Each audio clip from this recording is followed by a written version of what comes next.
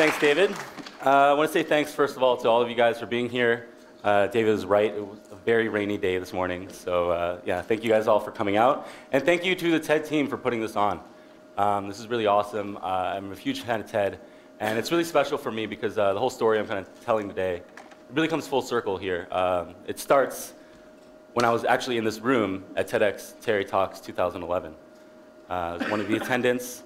I think I decided to come like 24 hours beforehand, so it wasn't a huge planned event for me, and I was sitting at the back, no less. But at that conference, we were all asked as attendants to write down an idea. On a piece of paper, it can be any idea, just pitch an idea, and the best couple ideas would get a little bit of funding to help kickstart idea to become a reality.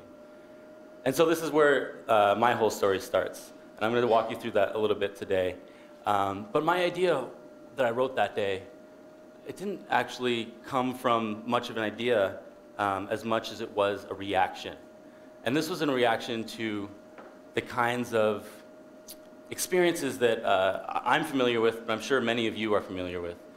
And that's when I was kind of going home at the end of the day, and I was sitting on the bus with my head kind of leaning against the glass, pretty tired from a long day of work or school or whatever it was. And the city is whizzing me by, and I'm not even sure what I'm looking at. I'm not even sure what is there, but it's just, I kind of see these dystopian, almost blank, just kind of boring, really, walls on my way to and from work every day. And like I mentioned, my face is blank and I'm tired. And it's kind of a point where I'm wondering, is the city reflecting my blank face, or is my blank face reflecting the city? Or even worse, maybe both. And so I started thinking about these blank walls. And really, as my story progressed, I realized these weren't actually blank walls. And one person that really helped me understand that was this guy, Steve.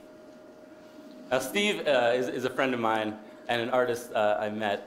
And he actually goes by Steve, the creative individual. He's a really awesome guy. And one thing he showed me was that these weren't actually blank walls. These were blank canvases. This is Steve outside of this corner of Canby and Hastings. This is actually where we met him, just outside painting one of his pieces, a beautiful mural. And it's a really cool piece, kind of telling the love story between a baker and a chef, and this culinary love affair between these two people who were cooking and actually falling in love with each other over their mutual shared love of the smell of each other's cooking. And it's this beautiful kind of poetic stanza that talks about this baker and the chef and how they're falling in love. And I got to talking to Steve and kind of what he does. And it turns out he does a lot of these, turning these blank canvases into these beautiful pieces of art. And it made me think of these blank walls differently. They weren't just these boring, kind of almost dystopian-esque just blankness that was passing me by on the bus. Instead, I saw these exciting opportunities. And Steve is a real big testament to that. This actually isn't like this anymore, this one wall that you're seeing on the screen right now. It's actually a sewage pump house in New Westminster here in BC. And if you've been to it anytime recently, you see it doesn't look like this. It now looks like this. So this is Steve, the creative individual's piece called Puzzled. It's one of the most beautiful pieces, I think, in the Lower Mainland or anywhere nearby that you can visit. And again, I reiterate, this used to be a sewage pump house before, with cars whizzing by, just seeing it, houses around the area, and it really didn't show much value. It was more of an eyesore. And instead, now it is actually a piece of value for the community. People love it. People that drive by it every day get to enjoy it, and it's actually gotten a great reaction from the community. A lot of people are really excited about it. This is Steve kind of standing in front of his proud mural, discussing what he did for the city of New West. And he actually worked with the city to do this. So the city actually shows that they demonstrate that they actually appreciate this kind of value that art can have. And Steve does all kinds of pieces all over Vancouver and all over North America. This is one piece he also did here in Vancouver, in the downtown east side. And what's really cool about this piece is that he was actually able to get together with a group of kids that were actually at-risk youths. So kids that often some of these kids had actually already gotten in trouble for things like vandalism and graffiti and tagging. And instead of just punishing them the city of Vancouver actually got together with Steve and a couple other artists, and were able to put together this program for them to actually do a mural together. And in doing so, these artists were actually able to mentor these youths and show them that, it's great that you have this desire to express yourself, but don't vandalize things, and there's ways that you can actually have a platform for your expression. And so this is a great way that this platform for these artists to give their expression really shows true, in a way that other artists can help other artists get this platform off the ground. And it's not just Steve, and it's not just Vancouver. This is all over the world.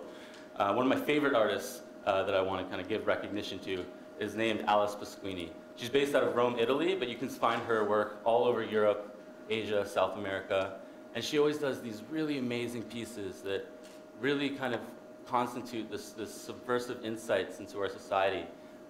Quite often her subjects are female with long flowing hair, and quite often there's kids in her pictures, so she's trying to kind of instill this sense of community and these values. So quite often people think of street art as graffiti, and there's that stigma around these at-risk youths and the kind of gang violence, vandalism. But quite often you're not talking about this. You're talking about these amazing, wonderful pieces that actually reflect some of the insights and issues that we are desperate to talk about in our society. And I think it's amazing that artists can get a platform like this to actually express these issues and how they feel about them in our society. Another one that some of you might be familiar with, and the TED community definitely is JR. JR actually won the 2011 TED Prize to go out there and put his art around the world. So he was given a tremendous amount of funding by TED and by other third-party individuals to be able to actually do these pieces. And he was able to do something with this project called the Inside Out Project, where he actually gave the power back to the people. So he was using just paper and ink and paste to put up these pieces of photography around the world. This one's actually in the Gaza Strip in the West Bank. And what he did in this project was he was actually putting up pieces, these pictures, these photographs of Israelis next to Palestinians. And he wouldn't label them, and often they'd be doing the same job, like two taxi drivers, or they'd be making the same kind of face. And the point was quite evident when people would go up to him and ask him, what are you doing here? And he'd tell them, I'm putting up the picture of an Israeli and a Palestinian right next to each other. And then the second question would be, well, which one's which? And quite often, he wouldn't say anything, and no one would be able to tell. So through this power of art and photography, he was able to make quite a big statement in quite a literally conflicted area. Another project he was able to do with the same project was at the Russian embassy in Berlin. And this was actually more of a kind of group of people that actually took this project and were able to make it their own. So here everyone in this photo is holding up a photo of a loved one of theirs who identifies as a homosexual orientation. So they're out there in front of this Russian embassy, kind of showing that they're here and that they want to stand up for their rights and that they are actually just as valuable as a human as anyone else. And a huge statement to say here in front of the Russian embassy in Berlin. So really be able to take these projects and make them what they wanted to make and say what they wanted to say. And this is all over the world. Norway, this is one of my favorite pieces to think about here in Vancouver. Probably evident for this morning, kind of relevant. But yeah, I try to think about this piece every time I go out in the rain and I'm feeling a little bit grumpy, trying to embrace life for a little bit, right? And it's pretty easy, you don't need words. It's just on the street reminding everyone to kind of embrace their inner child and smile a bit, even on a rainy day. This is a piece by Yarbrough, an amazing artist that does pieces all over the world. He's based out of Sao Paulo, but he does pieces in New York and some in Europe as well. And this is a piece that is actually, some of you may recognize, an homage to a famous photograph taken on V-Day at the end of World War II, when this sailor grabbed and kissed this random woman coming back to shore on New York. And being able to kind of immortalize this photography and what it means on a giant mural in New York with all these colors and love and this beautiful piece, I think is a real big testament to what Yarbrough as an artist could do. There's another one by a few artists in Buenos Aires.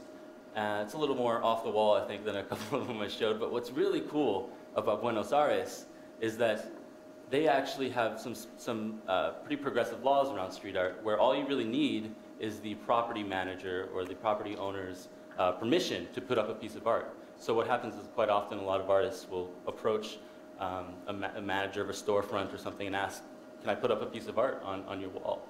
And quite often the response will be positive, and the store owner will actually get more business because of these amazing pieces of art in Buenos Aires. Another example is Sao Paulo. Quite similarly, they have some progressive policies around street art.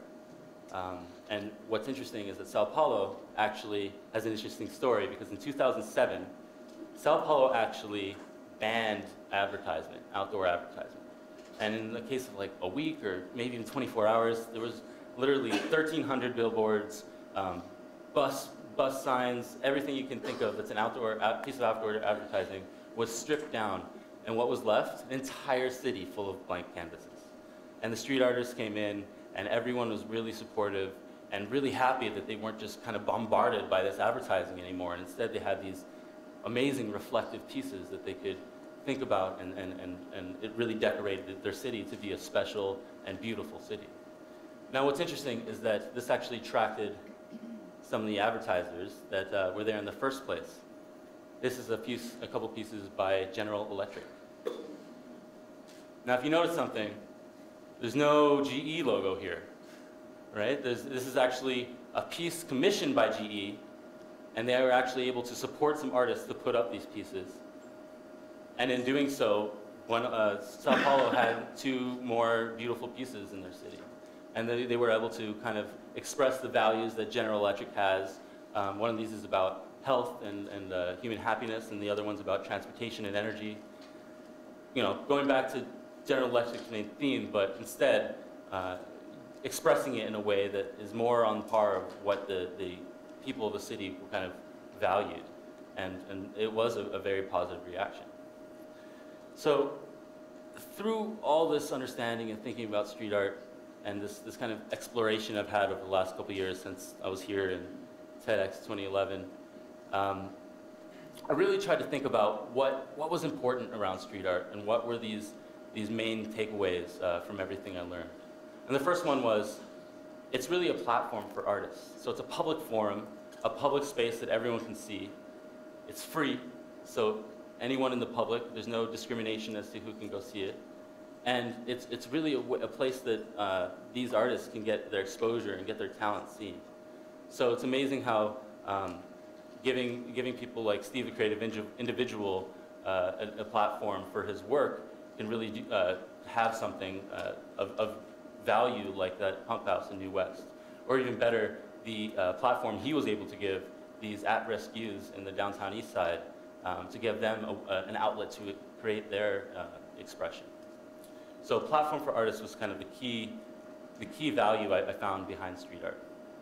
The next one was kind of this blur between the physical and digital realms. So street art has really gotten rise in the last 20 years because of the internet. Quite often, like in the case of JR, it's just paste and paper and ink. It's not meant to be permanent. It actually comes off with the wind and the weather and the way that it was actually designed. So these are quite often transient pieces, and often another piece of art could go on top of a piece of art, you know, less than 24 hours later. So having the internet to be able to not only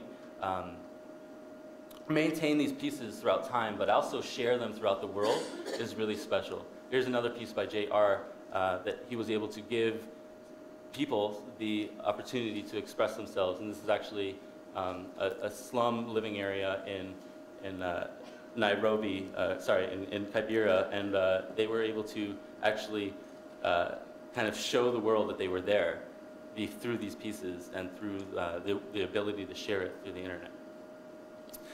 And finally, kind of the most obvious and most striking value I found through the street art was this ability to inspire discourse.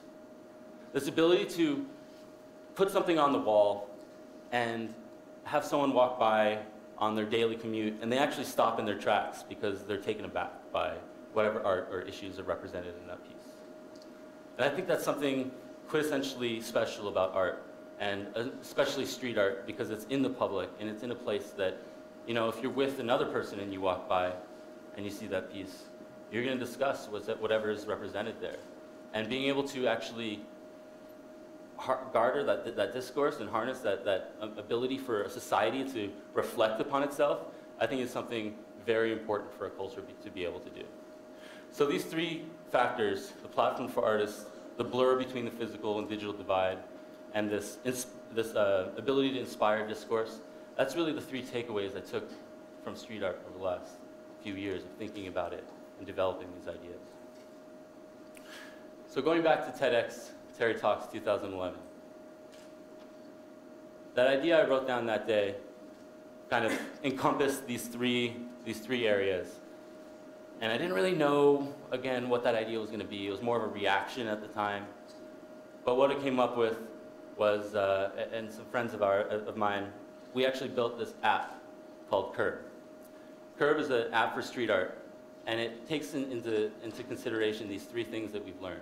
So it's a platform that artists can get exposure, because it's free, first of all, so everyone can use it if you have an iPhone. And you can actually check out all the amazing pieces of street art around the world or nearby, actually on your phone, and be able to see where they are in the world. So it's an amazing platform for artists to gain exposure. And of course, it's a blur between the physical and digital divide, because you have it on your phone and it uses the internet. But also, what is especially unique about Curb is that we are actually able to take the GPS location from every picture you take and upload to Curb and pinpoint it on a map. So anytime you're in a city you don't know, or even a city you know really well, you can actually check and see what pieces are nearby, and you might see some amazing talent in an alley that you never walked down, and an amazing artist that you've never seen before. So it's a way to actually give exposure to that artist and help his art transcend both time and space. And finally, I think, again, this is one of the most important things. It's a platform where we can actually discuss this discourse that we're inspired by for this art. So through the comments on Curb and through liking it and through the popular art kind of coming to the top, a society or the users can actually really discuss some of these issues, whether it's Steve's piece in New West or some of JR's pieces around the world. People can actually see what is this giving back to us and discuss the issues, and maybe even have a great debate on Curb. So this is what we were able to do. This is how we kind of approach these three areas of gaining this platform for artists, this blur of the physical and digital divide, and inspiring this discourse. And it's really an exciting kind of time for us, because we just launched this app in the last month, and we're looking forward to tons of more users coming online and sharing and uploading art from all over the world that we can discuss and hopefully go check out one day in person. Our goal down the line is to try and get as many artists as we can, inspire as much discourse, and really build a platform for these artists, so that hopefully we can even be helping to fund them and help them put more art up. So that's Curb, an app for street art. And our main goal is really to show that the world is more than just unused advertising space. Thank you very much.